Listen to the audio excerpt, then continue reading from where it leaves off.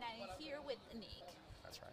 Nick, I'm so happy that you're here. Like, what is your experience here at DevNexus? This is actually my second DevNexus. I went to one, so I work at Google, I'm a product manager, and I went to one, I think, right before COVID. I want to say maybe that was 2018, and it was great. And this is my first time back since. I didn't make it last year because of, all the Everybody things. was still like, not yeah, very sure. Yeah, right. But no, this has been great. Traffic's been good at the booth. Lots of great questions. Lots of good people attending. Meeting some new friends. Thank you for that. Yeah. So we actually were discussing a little bit about what should we be talking about here, and the term platform came to be a lot. Like, you were telling me that you help your customers build platforms. So tell me about it. Like, how do you help them? What are the challenges?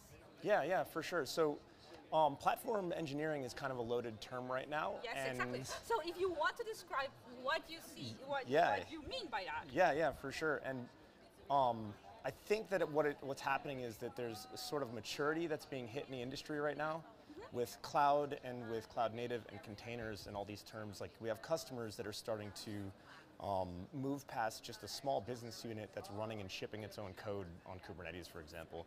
And it's an organization of many business units shipping code to Kubernetes or shipping code to a platform. And they want to do it the same way, with right. the same standards.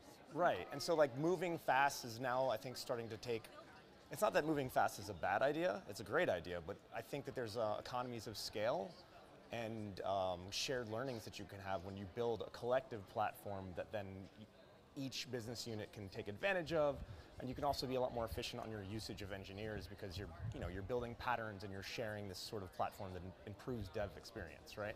Yes, when you are using proven ways, standards, or sharing the knowledge, you make the path less steep. Correct. And suddenly, because other people are using it, you're distributing this knowledge, and people can help themselves, help themselves, really. Right, self-service is the name of the game, right? Yes. And I think that a platform allows you to do that. Like, historically, why did DevOps come about? It came about because there was this breakdown. I'm a developer, I'm going to throw my code over the wall. Right. Like, I don't know you. Right. And so a lot of people are kind of fearful of the same thing that might happen in platform engineering. Because technically I have this abstraction and I'm working to deliver a service to you, my customer, developer, data scientist, whatever. Consumer. My consumer. Yeah.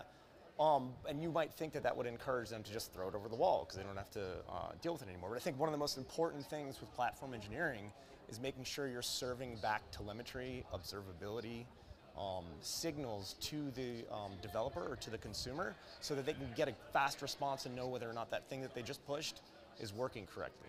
And sort of, it keeps them responsible and engaged with it beyond just throwing it over the fence.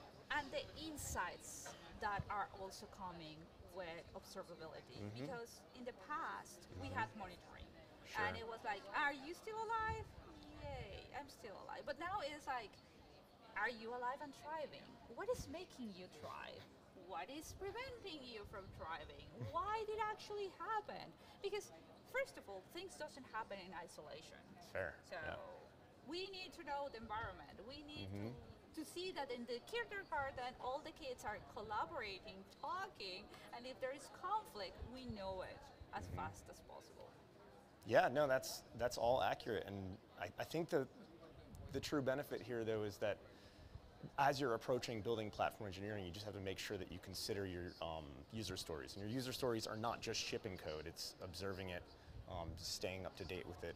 And then also, I think one of the other difficulties with this concept that you're no longer going to have developers responsible for building and maintaining things aside from their code is that they're not going to be able to contribute. But we know that's not true, right? Because we're probably using some source control like Git, and we're encouraging anybody who has time to contribute, right? Because we're going to work through a closed open source type system. You can work through merge requests and pull requests, and so it's no longer this gate that prevents me, the developer of service X, from saying, oh, hey, I want this new pattern. I'm going to have to wait 3 months for the platform team to deliver it. No, I can contribute and help and give back to the platform. And I think that's super important. Well, it actually depends on the tool, but I agree with you. The level of transparency that we are reaching right now for developers to understand what the entire process is a change from the past. Because in the past, we had this build master and then release master, and as a developer, you kind of avoided those concepts like, I'm not going to touch the POM XML or whatever, because there was a person that should be the all master of that, or the chief of that, the head of that. And suddenly now it's out there if you're curious enough. And when things don't go wrong or don't go as we expected, we get very, very curious. Like, what the heck is happening here? And then you read, and then you're like, huh, maybe we can optimize this. Shouldn't have put that colon there. Okay, so anything that you want our audience to know, like where to go next if they want to learn about how to partner with you to create the best platform? Well, first off, I'll be at KubeCon in New Amsterdam, so if you're going there, feel free to come by the Google booth, and we have plenty of folks out there that can talk about our products that can help you build a platform more easily, right? And then you can always reach out to me on Twitter. I think you have that access for right here. And actually, in the bottom of the screen, you can see like his data. I am there. So ping him. Yeah, and we have a lot of smart folks at Google that are willing to pitch in and help our customers figure out how to build these platforms a little bit easier, right? You don't have to build everything from scratch. No. There are providers out there that get you some percentage of the way, and so you should evaluate that, as you're looking at how you're going to build out your platform, if you're going to build one. The last thing, you don't have to build a platform.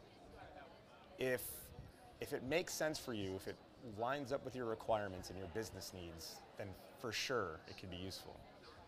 But you don't have to. And you don't have to run Kubernetes, right? If you have one service, you could probably find an easier way to run it. So I just want to, it's not a prescription, but it can help. Yes. All right. Thank you very much, Nick, for being here with us, and I hope to see you soon. Yeah, thank you so much. Appreciate it.